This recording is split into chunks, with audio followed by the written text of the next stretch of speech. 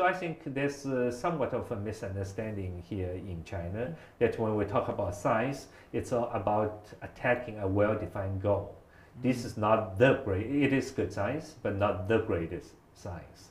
The greatest science is when you define your own goal. I think the only thing we need is to have a somewhat a longer term goal. That's most important, not just for some short term visibility, but also it's kind of very important to give the power to younger scientists and to not to let science be dominated by just by a few, but try to encourage truly grassroots discoveries. And once they make such discoveries, we also need to recognize them.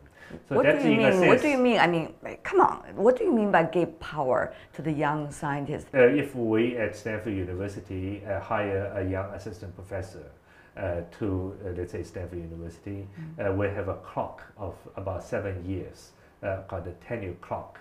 So they're closely examined, and they will only be decided whether they can get a tenured position at my department after 7 years.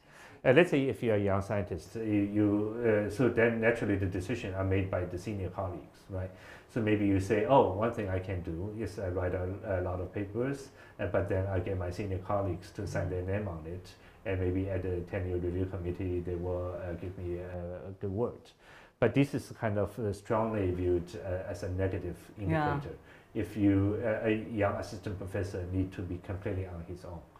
He has to develop his own research program, and it's actively discouraged that he work with a senior scientist in the same department. So I think there's actually a lot of this going on in China, that a young scientist makes the original discovery, but the senior scientist signs the name. Then people get confused who made the original contribution. But you know, it's very hard to change a tradition. Yeah, but if you make such a rule, and by the time you review for tenure, I think then I think it's at least the first step. So I think that is perhaps the most important, because in the end of the day, perhaps we should expect the greatest discoveries should be made by younger people, right? So we should do everything possible to nurture young scientists. And have you realized that you are no longer a young scientist anymore? Yeah, so that's why I can play a role of senior scientist and to promote if somebody, some young scientist make a discovery, I can help him by trying to make his work more visible on international stage. Professor Zhang, ultimately, as a great scientist, I wouldn't say the scientist who received the Nobel Prize or this and that, but as a great scientist in your heart, what are the qualities? How much does he or she need to fight against his or her own selfishness, a little smallness? Yeah, just like I said, the best way to get recognized is that when you do your most original piece of work. So I think in that sense, the interests are fully aligned. But what about the personality-wise? How much do you have to fight against yourself? I have also struggled through during the period when I was a young scientist growing up. There were moments that I also get very frustrated, but overall I think the scientific community works in the sense that truly groundbreaking work will get eventually recognized. You work so hard for decades in your own research. You even try to get away from the crowd in order to find a path of your own. But when was that moment that you realized this is it? Yeah. So this is a process of solitude. You are accompanied only by solitude. Do you enjoy it? Yeah. At times or all the time? But at a lot of times you feel that you are really embarking on a lonely journey. But there's a very novel way to search for the truth, and that is to search for the truth inspired by beauty. And that is something that I really learned from my own mentor, Professor Chen Yang, that I was a student when he mentored me, that there's, when you dream about a theory, when it is truly beautiful, which is something that you can sense, and a sense that can accompany you on your lonely journey in searching for the truth, that it's, you feel that instinctively that there's something right about it. And it is even such a great pleasure that if you can dream about something inspired by beauty, but nature actually recognizes that. Yeah. This is maybe the greatest satisfaction a scientist can have. I saw the lights in your eyes when you were talking about the Yeah. beauty of science, Yeah. and your tone suddenly softened up. It's it really reflects something. But when you I talk, hope young scientists can listen to our conversation and be inspired by it. I hope so. But when you talk about beauty, what exactly is it? So when we talk about poetry, for example, a few very simple sentences can capture such complex emotions. So the world is very complex. But it is remarkable that we can write down on the back of an envelope a few equations that describe something to the smallest of the atoms and to the vastness of the universe. For example, E equals to mc squared is something like that. It's valid to the smallest of the atom and to the vastness of the universe. So there's a poet, William Blake. He says, to see the world in a grain of sand, and to hold infinity in 1 hour. So this is, I think, the same sense of beauty that you get by reading poetry, that such a complex emotion can be captured by a few lines. And we capture the complexity of the universe with few simple equations. And this is beauty. Are you always that romantic, Professor Zhang? Yes, I think, as we said, on the path towards searching for the truth, you are often times accompanied by extreme solitude, and this sense of scientific romance can serve you very well on your lonely journey. So poetry is the companion? There's a deep rooted conviction that if you have seen in the past the great giants of theoretical physicists, they have been able to conceive beautiful ideas, but nature recognized that. And it is such a noble endeavor that keep us going. Was there a moment? We were hosting a party at our home, but due to some personal friends' health, my wife had to leave, and I have to entertain the guests by cooking barbecue at home.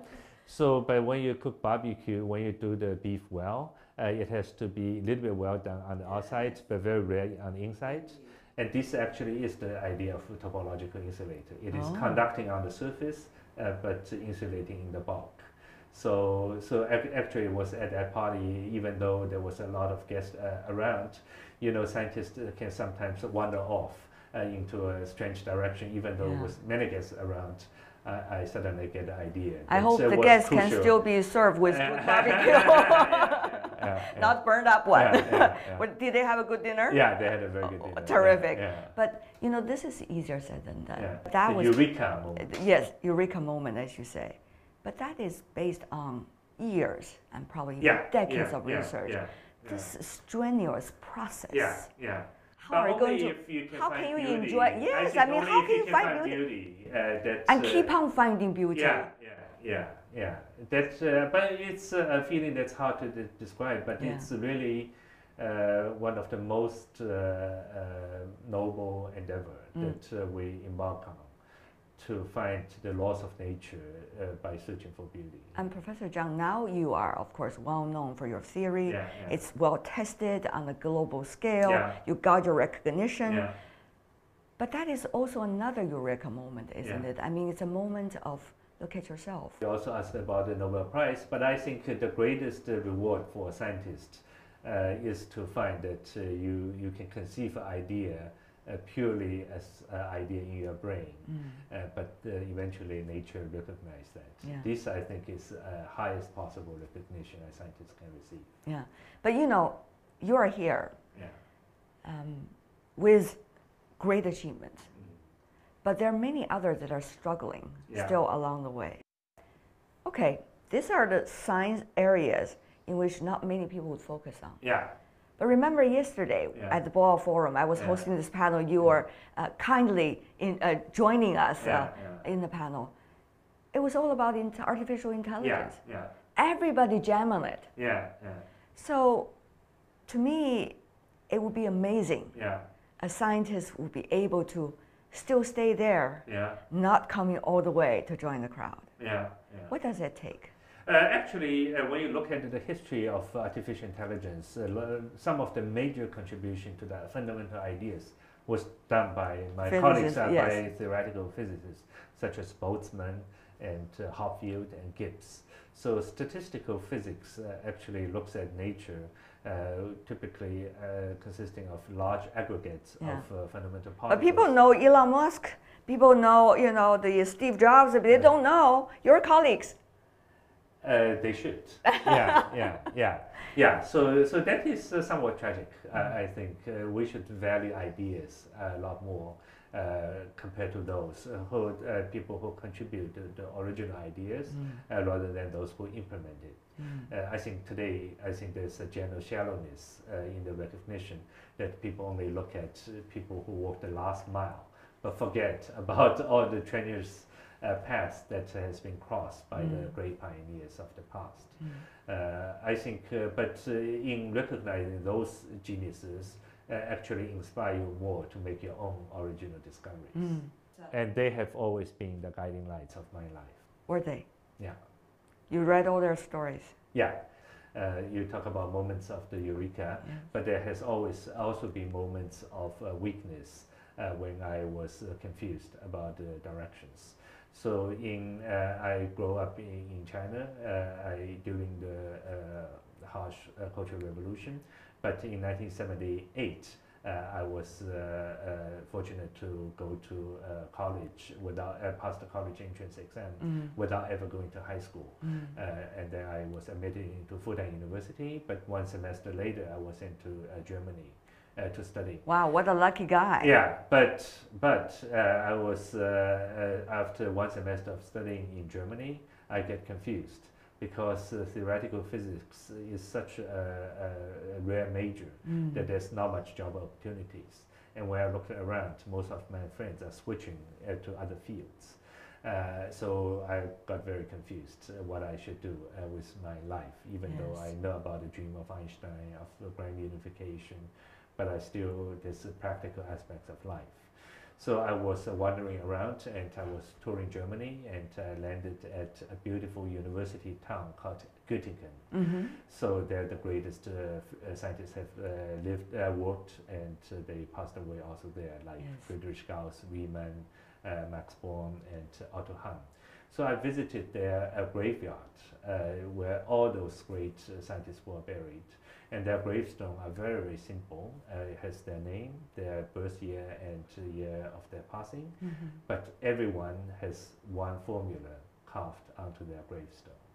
And that is the moment I realized that if you want to leave something behind, this is the best way to leave something behind. Oh, it's such a touching story. Yeah.